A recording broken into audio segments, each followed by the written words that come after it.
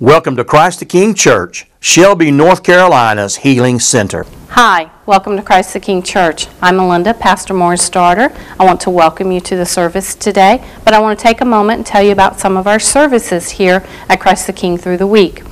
On Sunday morning, from 10 to 10:30, we have Sunday school. At 10:45, we have communion, which is open to all baptized believers. At 11 o'clock, we start our worship service. At the end of our worship service, we have a time of ministry where our elders will anoint you with oil and pray over you for healing or whatever your need may be. On Wednesdays at 7 o'clock, we have our regular midweek service. On Thursday, this is our little special meeting that I want to take a moment and explain to you about. It's called our Healing Room Evening. It's from 6:30 to 8, and it's a time of teaching and ministry time. The teaching is from 6:30 to 7:30 because we believe that faith cometh by hearing and hearing by the Word of God. At 7:30 to 8, it's the ministry portion of it, in which we have a group of people that will pray over you for whatever your need may be it physically, financially, emotionally, mentally. Whatever you desire prayer for, they will come in agreement with you about. Also, if you do not have a specific need that you want prayer over, feel free to come and join us anyway from 6:30 to 7:30 during the teaching time. At this time, again, I would like to welcome you, and we will join the ministry now. I want to welcome you to Christ the King Church. I'm Pastor Sam Parsons. I'm one of the associates here. This is our School of the Bible. We'll be studying today about how Jesus is our high priest forever. Before we do that, let's take a moment, let's pray, and then we'll get into the Word. Father, we thank you for your Word, and Father, we thank you for another opportunity to study. And Lord, I pray that you would help me to convey those things, Lord, that you've shown to me. Father, I pray that your Word will come alive to those who hear it. And as they view this program, Lord, I pray that you would speak to their hearts. It's in Jesus' name we pray. Amen. We're going to start with Hebrews chapter 6 and beginning with verse 20. This is an interesting statement about Jesus. It says in Hebrews 6:20, it says, "Whither the forerunner is for us entered, even Jesus, who's made a high priest forever after the order of Melchizedek." Jesus is, in many ways, obviously, is so much better than what they had during the time of the Old Testament. It says here that he was a priest, made a high priest forever after the order of Melchizedek. The high priest in the Old Testament was only able to serve for a certain amount of time. It went normally by lineage, who would be the next high priest. But we're told here that he was made a high priest after the order of Melchizedek. Now that's an interesting guy, Melchizedek, and we're going to get a little bit more into information about him. But the big thing to remember is we have a high priest who's different from any high priest at all in the Old Testament. Here's the biggest difference. The high priest in the Old Testament went in to make blood sacrifices for himself and the people of God, and he had to do that once a year. The high priest had to make sure first that everything was good with him, because if he didn't, he wouldn't make it out of the Holy of Holies where he was offering the sacrifice alive. So he would have to make yearly an atonement for himself as well as for the people. And as I said, that was repetitive because it really didn't take away sins. It only covered them for a period of time, and therefore it'd have to be redone every year. But we see here when Jesus died for us, the Word tells us he took his blood and applied it to the mercy seat in heaven one time for all. So it doesn't have to be repeated. But he's our high priest, and what he does is he sits at the right hand of the Father, constantly making intercession for us. Now let's look a little bit more. It's interesting, after the order of Melchizedek. So let's go back and look in Genesis 14, which is the time when Melchizedek actually shows up in the Scriptures. Kind of a mysterious guy. So let's go to Genesis, and we want to look at chapter 14. And we're going to be looking at verses 18 through 20. So Genesis 14, and we're going to look at 18 through 20. Now what had happened was there were some armies that came around. They kidnapped some of Abram's kinfolks, and he went out. He captured them. He got everybody back. And then all of a sudden, in verse 18, this Melchizedek shows up. And it says, "And Melchizedek, king of Salem, brought forth bread and wine, and he was the priest of the Most High God. And he blessed him," talking about Abram. He blessed Abram and said, "Blessed be Abram of the Most High God, possessor of heaven and earth. And blessed be the Most High God, which hath delivered thine enemies into thy hands." And this last statement here is that from Abraham gave tithes of all. Now, isn't it interesting? Today, there's so many shadows of Christ in many of these passages here. But one of the most interesting ones to me is the very first thing it says. It says, Melchizedek was king of Salem, which means peace. It says he brought forth bread and wine. Does that not sound to you like when we do our Holy Communion, there's bread and wine that's used to remind us of the sacrifice of Jesus, where he said, "This is my body and this is my blood," speaking about the bread and the wine. So Melchizedek brought bread and wine. And this is interesting to me because you have to realize this is before there even was an Israel. Abram was the father of all of that. And so while Abram was here, none of that was in place. And yet, it says, he was the priest of the Most High God. So he was a priest of the God that we serve today in an era where there were all kinds of gods everywhere. Nearly every different group of people had the gods that they worshiped. But yet it says here, he was a priest of the Most High God. And he blessed Abram, and he said this. This is interesting. "Blessed be Abram of the Most High God, possessor of heaven and earth." So he was blessing Abram on behalf of God. And he said, "And blessed be the Most High God, who's delivered your enemies into your hand." And it says here that Abram gave tithes of all. He gave these to Melchizedek. Now, there's not really much else. If you look it up, there's really no other references in the Old Testament about Melchizedek. But all of a sudden, it starts showing up. Turn with me back to Hebrews. And we're going to look at a few verses here in verse 7. We're going to look beginning with verse 1 and kind of walk through here a little bit. This gives us a whole lot more information about Melchizedek than we really have in the Old Testament. It says this, "For this Melchizedek, king of Salem, priest of the Most High God, who met Abraham returning from the slaughter of the kings and blessed him, to whom also Abram gave a tenth part of all, first being by interpretation, king of righteousness," which is what Melchizedek was, and after that also king of Salem, which is king of peace. Now listen how it describes Melchizedek. It says, "Without father, without mother, without descent, having neither beginning of days nor end of life, but made like unto the Son of God, abideth a priest continually." So just as Melchizedek, it says, was a priest continually and forever, what we see now is the same thing with Jesus. It says he's been made a high priest forever after this order of Melchizedek. In verse 4 it says, "Now consider how great this man was, unto whom even the patriarch Abraham gave the tenth of the spoils." The lesser always tithed unto the greater,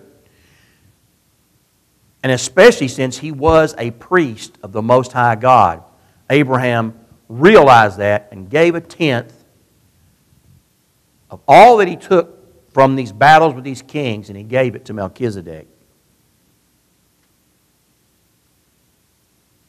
Now verse 5, and verily they that are of the sons of Levi, who receive the office of the priesthood, have a commandment to take tithes of the people according to the law, that is, of their brethren, though they come out of the loins of Abraham. But he whose descent is not counted from them received tithes of Abraham, and blessed him that had the promises. So what he's saying here is, through Abraham's line came Levi. The Levites were chosen to be the priests of God. They were chosen for that position. They were required to take tithes of the other children of Israel as well. But what they're saying is that Melchizedek was not a part of this lineage, and yet he received tithes from Abraham. Obviously, because the Levites weren't even around at this point in time. But this just shows you how different Melchizedek was from the priests that Israel came to know, because they were chosen of a birthright, basically. God chose the tribe of Levi, and that's where the priests came out of, was only that tribe. Now what was interesting was Jesus was made to be our high priest. And that was totally out of the ordinary if you went by the normal way that the Jews did their priests, because they all had to be from the tribe of Levi. Well, Jesus was not from that tribe. So it was interesting that he was made our high priest, but he wasn't even of that tribe where God chose to bring the priest into his service. Which shows us really how important and how great Melchizedek was, because it says Jesus was made a high priest after the order of Melchizedek. Verse 7, and without all contradiction, the less is blessed of the better. And here men that die receive tithes, but there he receiveth them, of whom it is witnessed that he liveth. And as I may say so, Levi also, who received tithes, paid tithes in Abraham. For he was yet in the loins of his father when Melchizedek met him. So what it's saying here is Melchizedek was of such a higher rank as far as being a priest that the future Levites actually paid tithes to Melchizedek through the line of Abraham, who was their father. Verse 11, if therefore perfection were by the Levitical priesthood, for under it the people received the law, what further need was there that another priest should rise after the order of Melchizedek, and not be called after the order of Aaron? You see, if all of the sacrifices and the acts of the priesthood that was through the Levitical line were good enough, there would never have had to be another high priest after the order of Melchizedek. So what he's pointing out here is the Levitical priesthood and all the sacrifices and all the law that came through that priesthood was inferior to what we have today in Jesus Christ. They were under the old covenant. We're under a new covenant, which the Word tells us is a better covenant. And on top of that, we have a different high priest than they ever had. Ours is after the order of Melchizedek and is not after the Levitical priesthood. So he's a higher level priest. Verse 12, for the priesthood being changed, there is made of necessity a change also of the law. For he of whom these things are spoken pertaineth to another tribe, of which no man gave attendance at the altar. For it is evident that our Lord sprang out of Judah, of which tribe Moses spake nothing concerning priesthood. So it's just showing again here that Jesus was not of that Levitical tribe. He was of Judah, not of Levi. He came out of the tribe of Judah. And he had to be specially appointed outside of the law to the priesthood that he now has. God Himself put Jesus as that high priest.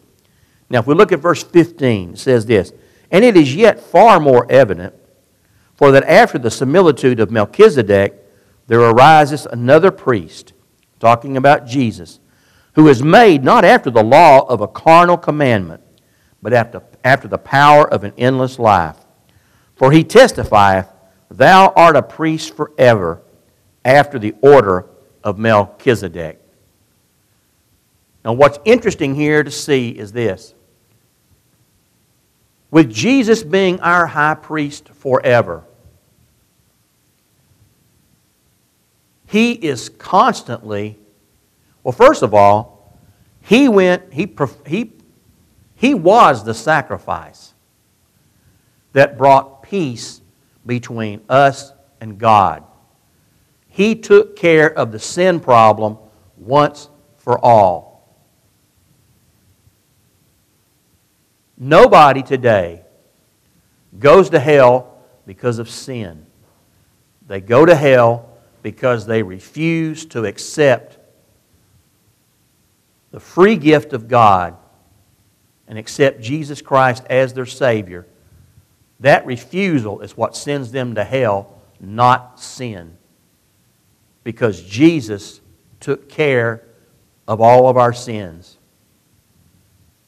All we have to do is accept Him, accept what He's done for us, and we will have eternal life. But if anybody refuses to do that, that's what causes them to end up in hell. I want to go back to Hebrews chapter 5 and look at a few verses here. Now look at this. This is even pointing more and more. Hebrews 5, verse 5.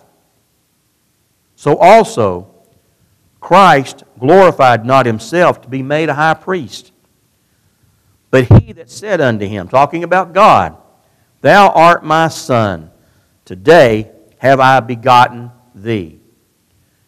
As He saith also in another place, Thou art a priest forever after the order of Melchizedek, who in the days of His flesh, when He had offered up prayers and supplications with strong crying and tears unto Him that was able to save him from death, and was heard in that he feared, though He were a son, yet learned He obedience by the things which He suffered.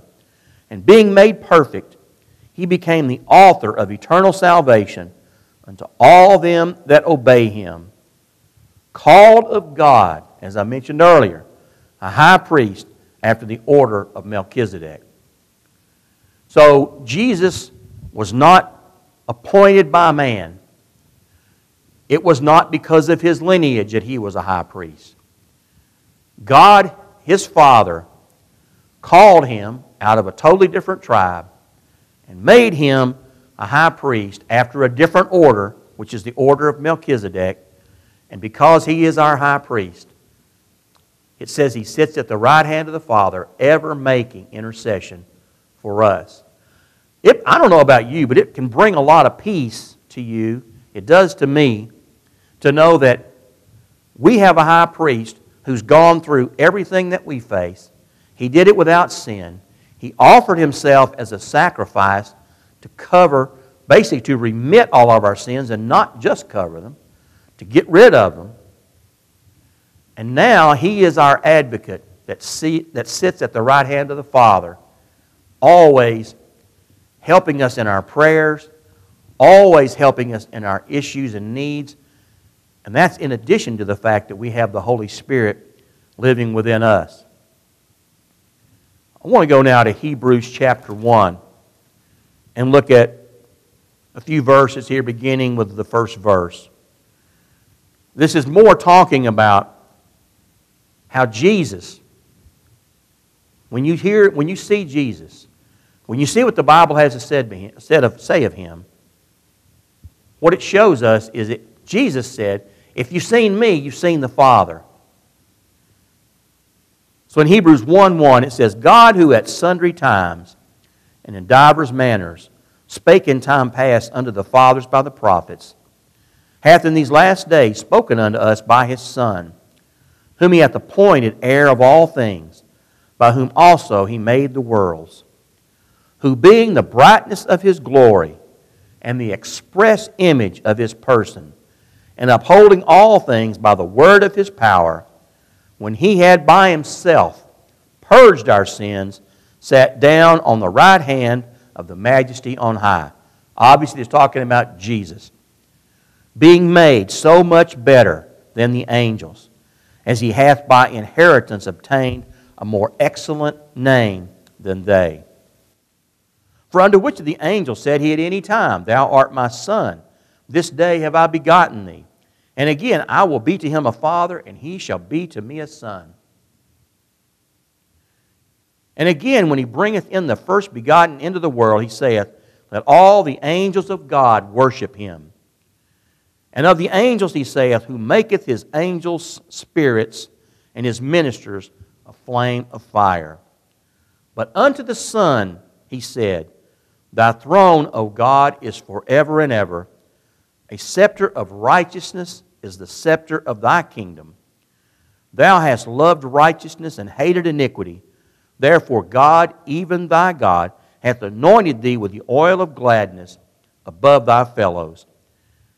And Thou, Lord, in the beginning hast laid the foundation of the earth, and the heavens are the work of Thine hands. They shall perish, but Thou remainest, and they all shall wax old, as doth a garment. And as a vesture shalt Thou fold them up. They shall be changed, but Thou art the same, and Thy years shall not fail. So we're seeing here that Jesus is superior to any of the angels, because Jesus, first of all, was not created of God. He was God. God consisted and still consists of the Father, the Son, and the Holy Spirit. But it talks about here how we see, it says here, when we see Jesus, we see God, because in verse 3 it tells us that He is the express image of God. And it talks about how He purged our sins and sat down on the right hand of the Father on high, causing the majesty on high. So you see, we have someone pretty special that's on our side, pulling for us every day. Not only do we have the Holy Spirit living in us, but in addition to that, we have Jesus constantly making intercession for us, seated at the right hand of the Father. And then when you study the Word, it says that we are seated with Him in heavenly places. So you could say we're seated with Jesus at the right hand of the Father. We're there spiritually, and eventually we'll be there physically. I want you to turn now with me to 2 Corinthians chapter 5. Just got a couple of more scriptures. 2 Corinthians chapter 5. We're going to look at verse 21. This talks again about how Jesus became our high priest to some extent, because it talks about what He did for us.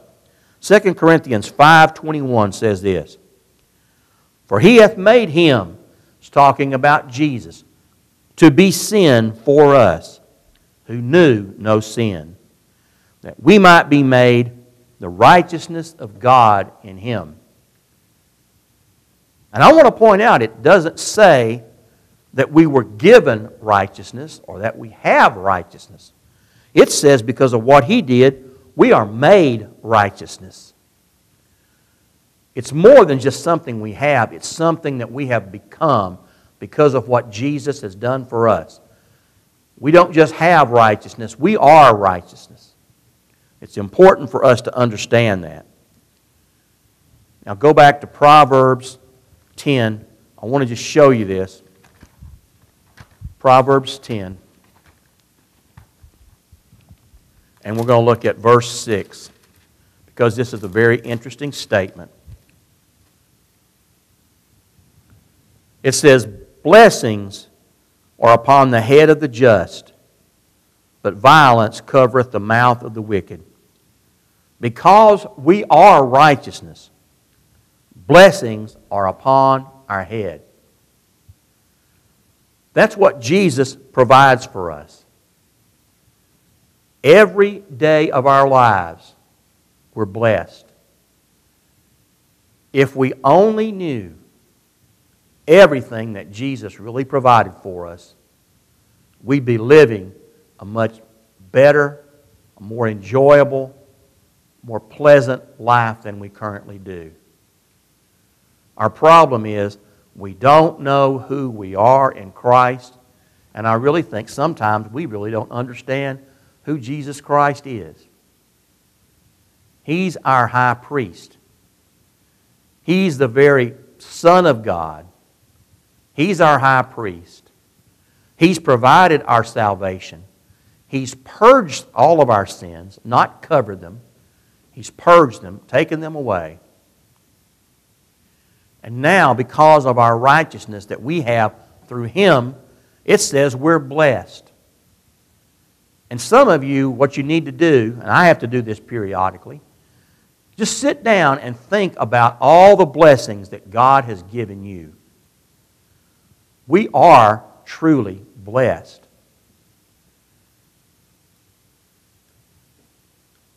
Stop sometime and just make a list of all the blessings of God. You'll be surprised how many they are. I just want to encourage you. We have a high priest who's constantly making intercession for us, who paid for our salvation, and now wants to help us live a victorious life. Jesus Christ is our high priest, and it says he's our high priest forever. So if you've been made His righteousness through what He did, you're righteous forever, and we need to start living that way and understanding what He did for us. I pray that this has been a blessing to you, and I would say unto you, may the Lord be with you. Continue to be blessed in Jesus' name. Thank you for joining us. My prayer for you this week is that you have made Jesus Lord of your life. If not, I pray that you would have a personal visitation from Him this week in which you do accept Him as Lord of your life. Thank you, and we will see you next week. Thank you for watching Christ the King Church, Shelby, North Carolina's Healing Center. Visit our website, www.christthekingshelby.org, and check us out on Facebook and YouTube. Join us on Spectrum Cable Channel 9 on Tuesday at 7 p.m.